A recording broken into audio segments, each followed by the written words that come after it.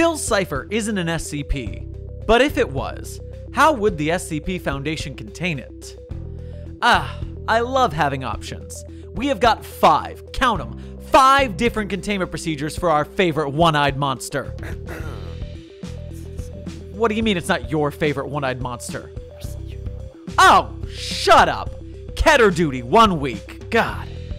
Okay, so first, the Zodiac containment spell. It's a classic. It didn't work in the show because of sibling rivalry, but with proper persuasion, we can knock this one out by the books. In scenario 2, Bill Cipher is lured to a location, and the thaumaturgical spell used by the Pines family to protect the Mystery Shack, the one including unicorn hair as a component, is used to seal Billy Boy into a single location. We build our remote containment site around that. Now, say we can't get access to unicorn hair for some reason, like Marshall, Carter, and Dark decided not to share theirs this time. The lousy jerks. In that case, we can still evacuate the town of Gravity Falls, Oregon, and leave Bill with all his Weirdmageddon, well, weirdness, locked inside the protective barrier of Gravity Falls. Town-wide isolation is better than nothing.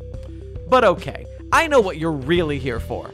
No unicorn hair, the town barrier nullified. What do we do if a free Bill Cipher is ready to tear up everything?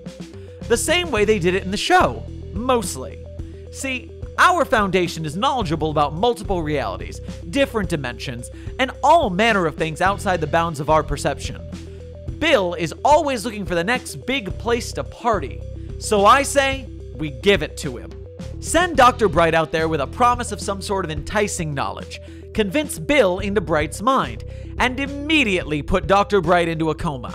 Remove the amulet and place it on another D-class to bring Bright back, and put the old comatose body into a stasis cell.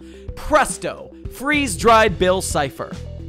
And of course, while we do not like destroying anomalies, we do what we have to do to maintain normalcy.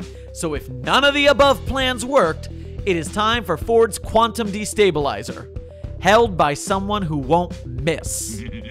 Make sure to like and share this video, comment any creatures you would like to see containment procedures implemented for, and remember that patrons of Site 42 get priority for their Conprox requests.